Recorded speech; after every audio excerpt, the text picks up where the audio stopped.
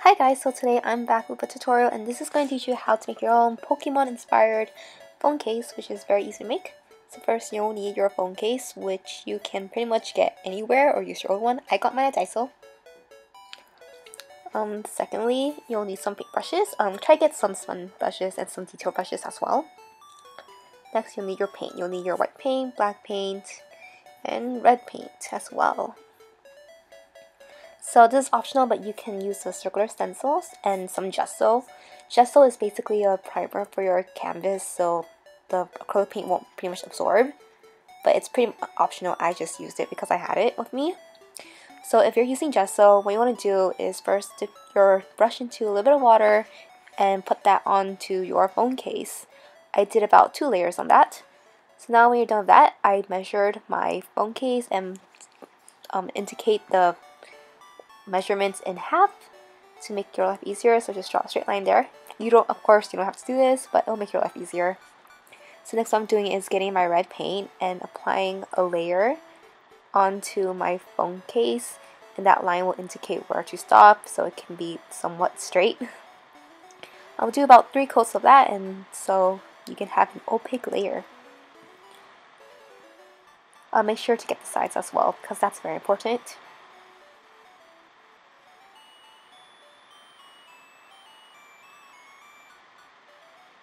And when that's done, you can use some white paint to clean up some edges, or you might have gotten some paint on the white side.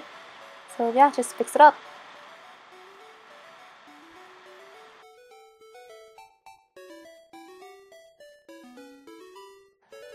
Okay, so when the paint is dry, with the best of your ability, try drawing a straight black line across that middle part, or the center. Make sure to get sides as well. You can, depending on how you like it, you can make the line thinner or thicker. I think I made mine a little bit thicker than I should have, but whatever. And I guess you can try using a ruler, but I don't think that was helpful to me. You don't have to use black paint. You can use a paint marker or a Sharpie, I guess. Not sure how that will turn out, but you know, if you don't want to draw your straight line with paint, just use something else. Of course, this project is very flexible, so you can pretty much do whatever the heck you want. So when that's done, I took my stencil and draw a circle to indicate the Pokeball circle part. You can freehand this if you want, but I use a stencil because it's so much easier. If you need to, you can always clean it up. So this part's optional, but what you can do is paint the sides if you want to. I don't recommend it because I can't really draw straight lines, so it just looks really awkward. But if you want to, you can totally do it. But just from preference, I regret it really bad. Okay, so let's see.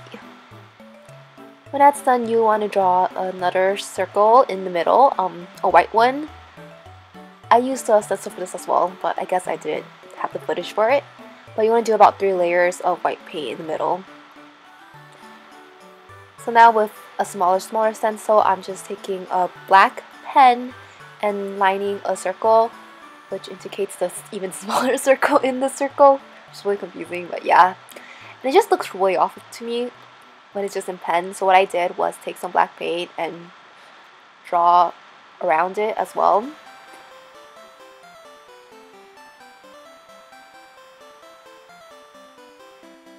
So for some added dimension, what I did was took some diluted black paint and just shaded it in, just so it can, like, you know, pop out. And after that, you're pretty much done. So here's the finished product. But if you want to be a little bit more creative, you can add some stuff. So here's kind of something that I did. What I basically did was take some dark green paint and just draw a bunch of lines going up, and that imitates grass, because you know, Pokemon, there's a lot of grass. And then after that dries, what you want to do is take some lighter green and paint it over. And after that, you put even lighter green for more dimension. The top also seemed kind of empty, so what I did was add some tree branches. And the colors I used was burnt sienna with some black. And same method with the grass, just keep on going, go from dark to light. which adds a lot of contrast and kind of like a semi-realism to it. But I kind of got impatient, so I didn't really try that hard in it, but it looks okay to me. And after that, I just added some cherry blossoms with some magenta and adding some white in it for some closer petals. So that's pretty much it for the creative Pokemon case. I hope you like it. I'm not very good at explaining, but you know, if you like my content, subscribe for more videos. Alright, bye!